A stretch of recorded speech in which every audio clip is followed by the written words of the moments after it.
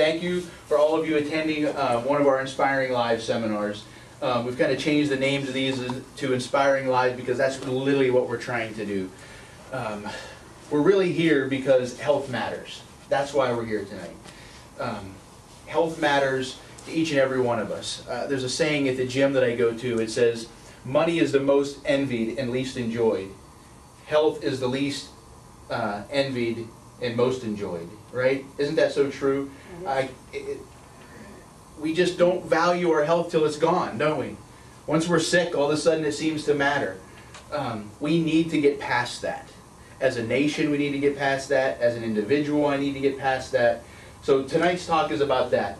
I think practically all of you come here regularly and get adjusted, and you understand the value of a healthy spine and a healthy nervous system, and you realize that that's foundational and fundamental to a healthy life.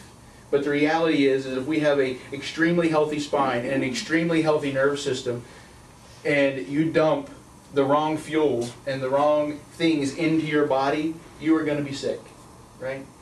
And the principles of chiropractic tell us that the body is genetically created to be healthy, right? Genetic research says the body is genetically created to be healthy.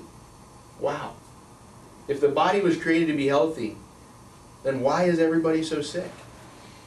Why is 80% of the American population walking around with a chronic illness?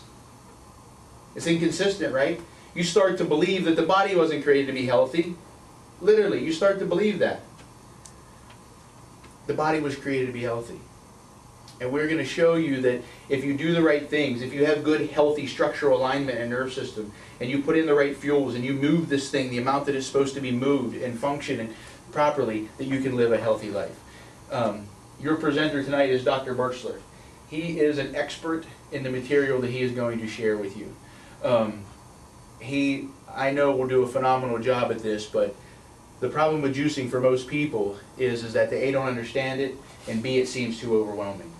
I promise you'll leave here tonight understanding why it is that you will want to do this and how absolutely easy it is once you get started. So, Dr. Birchler. Thank you.